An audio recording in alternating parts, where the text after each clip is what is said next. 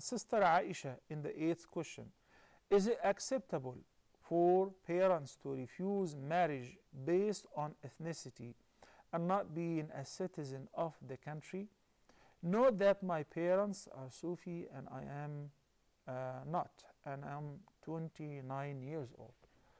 There are more than one question in one, or more than one aspect discussed in your question. Number one, with regards to refusing the proposal because of different ethnicities or different backgrounds. الكفاءة معتبرة في النكاح. الكفاءة is the qualification. The husband must be qualified to marry this bride.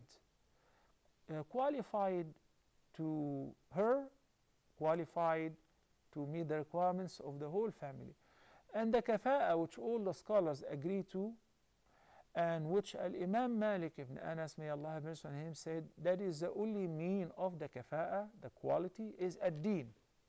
If the person is religiously committed, and if the person has good manners, honesty, and trustworthiness, then he is qualified.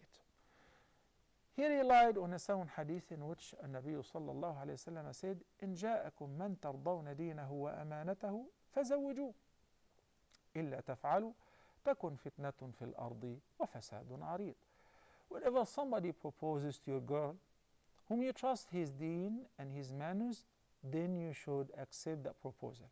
You should give him your daughter in marriage if he's qualified, in addition to other means of qualifications. But the main and the most important quality is the religious commitment and the manners. Well, if you don't, because he is not from your locality, or not from your family, or his family is inferior to your family, as a result of that, or he does not speak our language, as a result of that, Nabi sallallahu alayhi wa sallam said that would lead to the widespread of mischief and corruption on earth. And the practice of the Prophet sallallahu alayhi wa sallam is the loudest proof in this regard. He gave his cousin Zainab bint Jahsh, whom later on became his wife, he gave her in marriage to one who used to be a slave, Zayd ibn Haritha. And she is Zainab Qurashiyah. Qurashiyah belong to the tribe of Quraysh, which is the most noble tribe. But Zayd ibn Haritha is a believer, and he is a black slave. It doesn't matter, but he's qualified because of his religious qualities.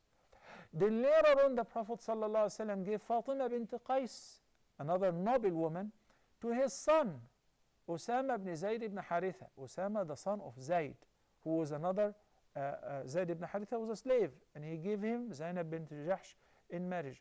So that blows any suggestion of, oh, but he's from a noble family, she's from a noble family, and he is from an inferior family. According to Al-Imam Malik, what really counts is the qualification of ad-deen and the manners.